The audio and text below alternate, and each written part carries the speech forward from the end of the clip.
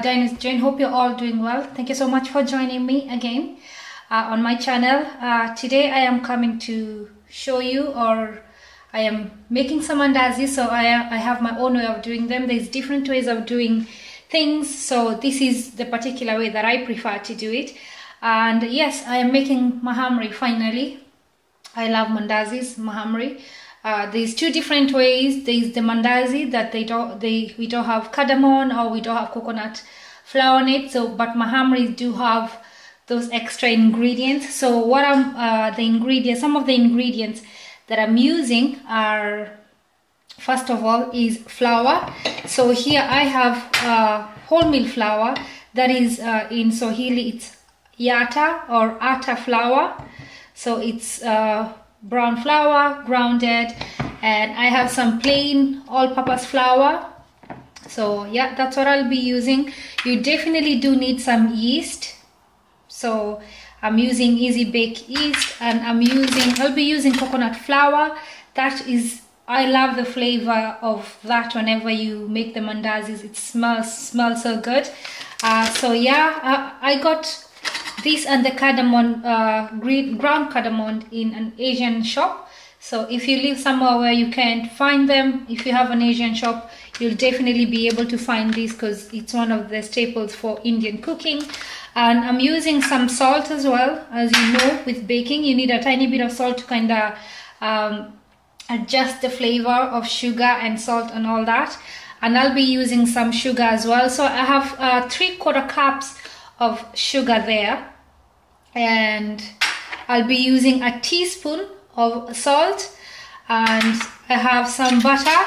I'll be using 2 tablespoons of room temperature butter, a half a cup of milk, and here I have lukewarm water, that is 200 ml of water, which I'll be diluting, or I'll be mixing my yeast into that so that it can mix up before I mix it into the flour. And definitely for the baking you will need some cooking oil. So there I'm using sunflower oil, pure sunflower oil, or whichever oil of your choice you have, you can use that. So those are all the ingredients that I have for now, and I'll be using my food mixer dough mixer, not food mixer nor food processor. So a dough mixer, just to mix everything all together. So, and it just makes my work easier and quicker. Why not?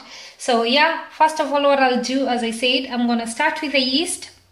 So I'm gonna take a teaspoon and a half. So I'm using measuring spoons, a teaspoon and a half of dried yeast. I'm gonna mix that in. So just give that a nice whisk quickly with all the other things, measuring my flour.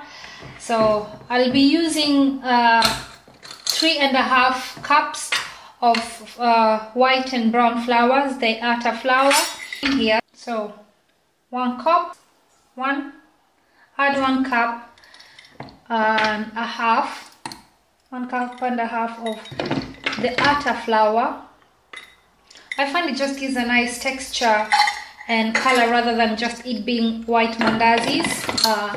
So now I'll take my white flour. Now check your sugar. Add it all in.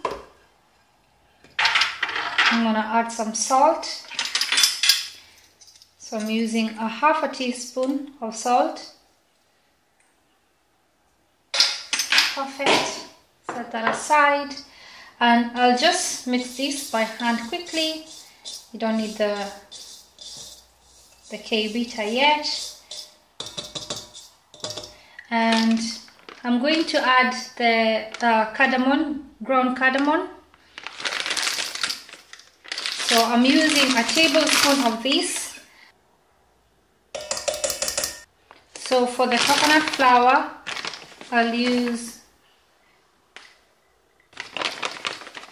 2/4 of coconut flour,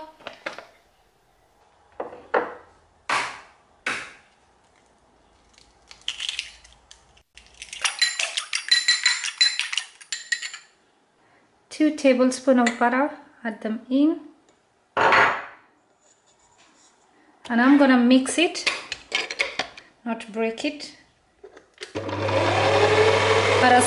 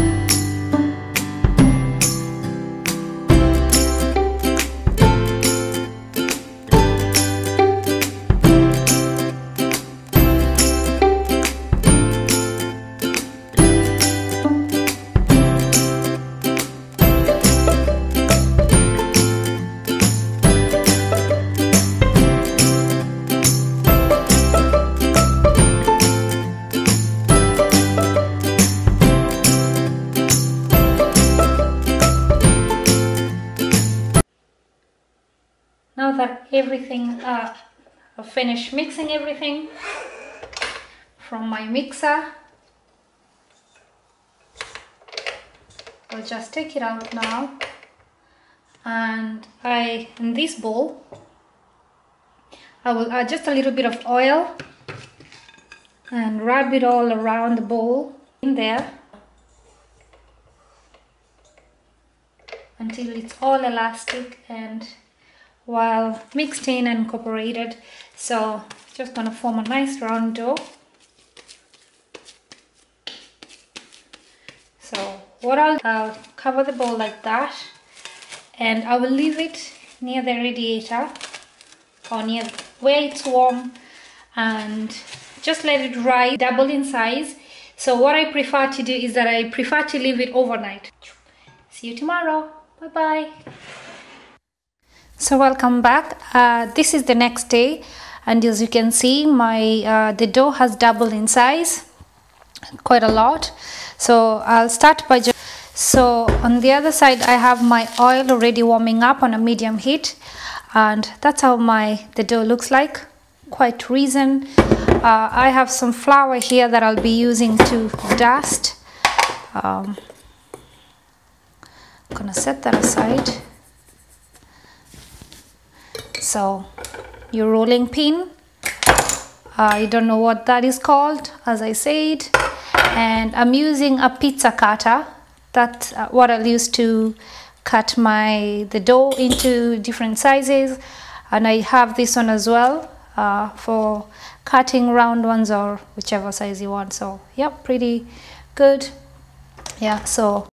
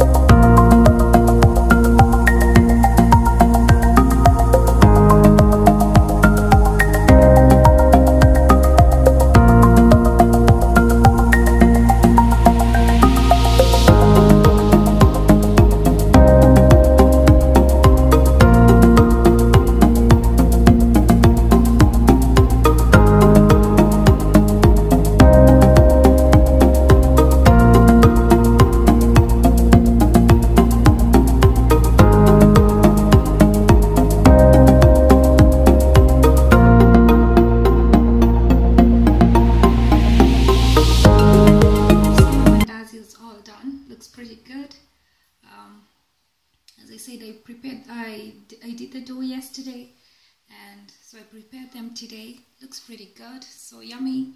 So hope you enjoyed, and thank you so much for watching my channel, my videos. I really appreciate it, and thank you for all the new subscribers that I got all the old subscribers that you've stayed faithful to my channel and you've left comments and lovely comments. So I really do appreciate about that. So yeah, enjoy your mandazis in whichever way you want. So I'm gonna have this with some Nutella, yes, a cup of tea, or you can have them for breakfast. So I'm taking this to church with me. We have a conference, so I was asked to bake something, so I thought I'll make something Kenyan. So yeah, some mandazi, some mahamri from the coastal area of Kenya. Hope you enjoy, and thank you so much, and God bless. Bye bye.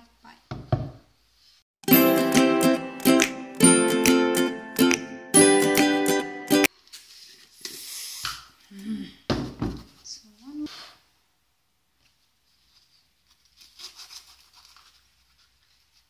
You can see they're pretty light inside, so just enough sugar to kick you up and give you a nice flavor. So thank you so much for watching again.